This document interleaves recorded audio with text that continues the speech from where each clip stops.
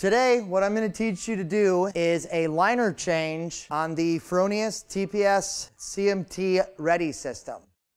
So I already have the water lines unhooked. Make sure your cooler is turned off prior to unhooking these. We are going to release your torch latch, open the SB60.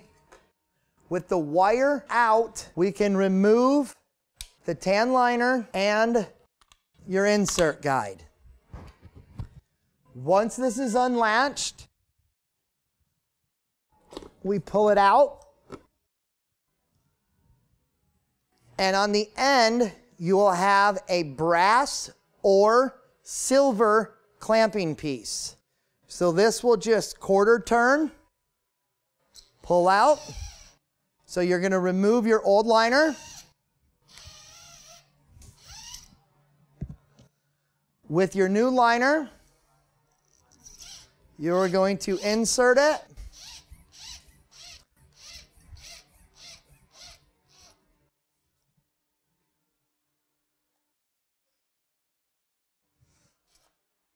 Insert it in, cut it flush.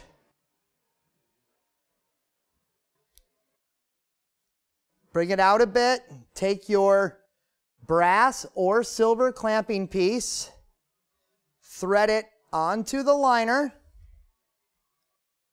push it back in the FSC, and a quarter turn to close it. Once that is done, we can reinsert into the SB60. It is directional, so it only will go in one way. Close my cam lock, reinstall the black piece, your tan liner, and just double check that it gets stuck into the SB60 arm. Close it down, reconnect your water, and run your wire. So when you are running your liner, you will want to look inside your torch at this red outlet guide to make sure that the liner has filled that space before you cut on the back side of the torch.